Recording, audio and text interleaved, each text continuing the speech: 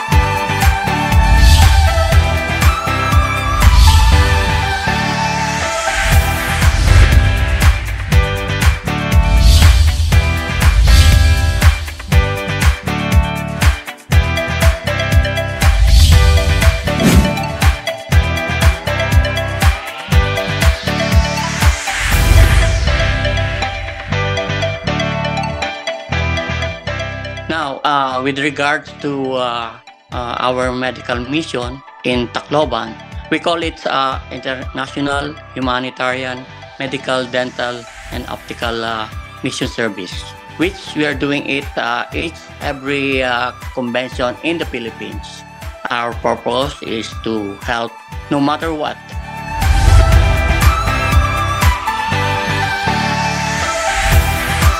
We had series of meetings with APO Philippines and other APO ACNA officers to organize this 15th IHMDO project in Abuyog, Leyte, May 18, 2023. Actually, I was in the hospital at that time, managing our premature babies. And in spite of that, having this workload in the hospital, I was able to coordinate those people, the volunteers on the ground, how we're gonna conduct a successful medical mission in Tacloban. Ang awit pong ito ay galing sa puso ko, awit ng kapatiran, awit ng katapatan, awit ng samahan, awit ng kaibigan na maaasahan, lalo na sa kagipitan. The APO ACNA gave financial support to this medical mission, and some officials of APO ACNA came there personally to help supervise and serve as volunteers during this medical mission. Let's go!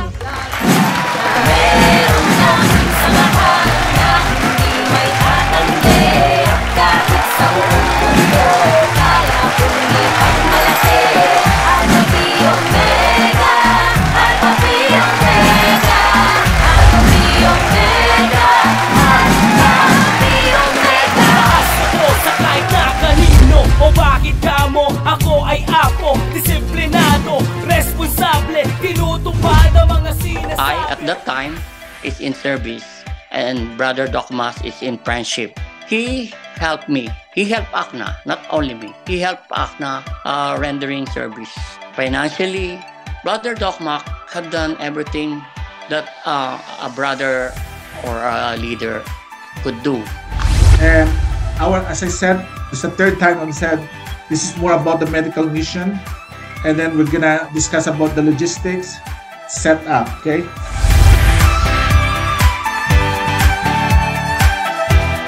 There's a reason why that I cannot go there.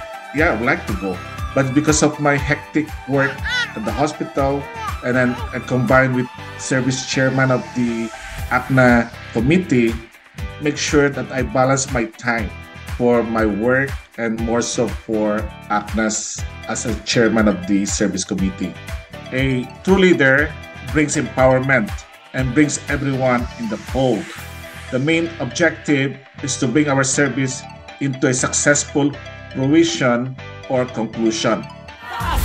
Sa kahit na kanino o bakit ka mo, ako ay APO, disiplinado, responsable, tinutupad ang mga sinasabi, madiskarte at matatalino, agresibo, desidido at determinado, laging aktibo, laging alerto, yan ang katangian ng tunay na apo. At ito ang motto ng mga apo. Sabay narito ang tatlong prinsipyo na maging pinuno, maging kaibigan, makapaglingkod sa nangangailangan, kapag-ipakinabang, maayos at lubos sa tao, sa bayan, at lalo na sa Diyos. Meron kaming samahan na hindi may tatanggi, at kahit sa buong mundo kaya kong ipagmalaki. Alpha Phi Omega, Alpha Phi Omega, Alpha Phi Omega, Alpha Phi Omega. Pero teka, hindi to sa pilitan, at lalo namang hindi kami pihikan. Basta't ikaw ay merong malusog na katawan, at ang isip mo ay nasa katinuan. At dapat din may maganda kang moral, at higit sa lahat ay nag-aaral sa university o sa kolehiyo. In short, pwedeng idolo o modelo ng mga kabataan na pag-asa ng bayan. Lagay mo ang sarili sa dapat paglagyan, sa may kaayusan, sa may katinuan, sa may katuturan, sa may kabuluhan. Ang awit kong ito ay galing sa puso ko, awit ng kapatiran, awit ng katapatan. Masaya po kami dahil nagkaroon po ng libreng bunot at saka mga check-up sa mga bata. Salamat po, Alpha Phi Omega. Maraming salamat sa APO sa pagbigay sa akin ng gamot. Malaking pasasalamat. Maraming salamat na ibinigay nila dito. Salamat. Marami pang nagpapasalamat na taga rito sa Abuyog na inatira ng samahan APO.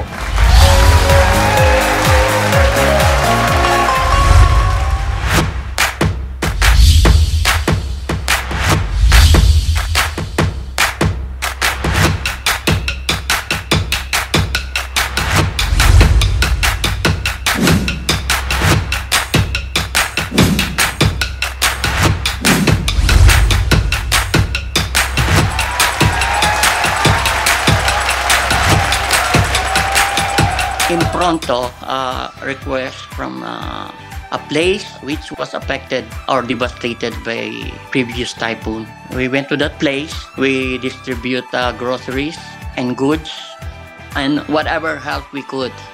We give it to them because they are very unfortunate victims. Ernesto! Give us one.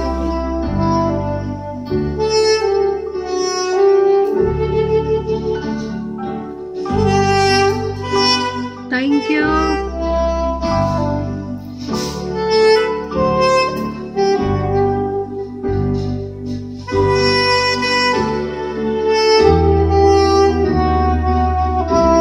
Salamat. Salamat sa mga kahatag. Thank you po. Maraming salamat po sa binigay niyong tulong sa amin. Maraming salamat, APO ACNA!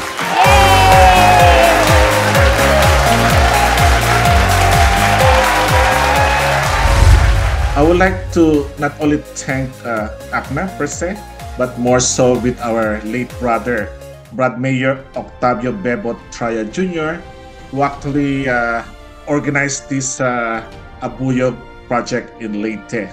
But I was so grateful that he organized this project, and I'm grateful that his dreams before he passed away is to have this project in their hometown in Leyte, Abuyog. So again, I would like to condolence the family, and then I would like to make sure that we should not forget this brother, Mayor Bebot Traya Jr. I salute you for having this project that you envisioned.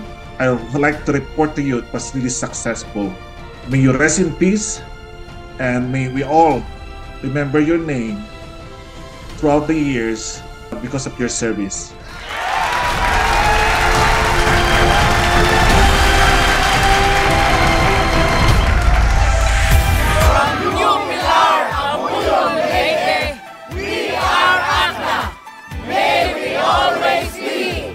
May we always be.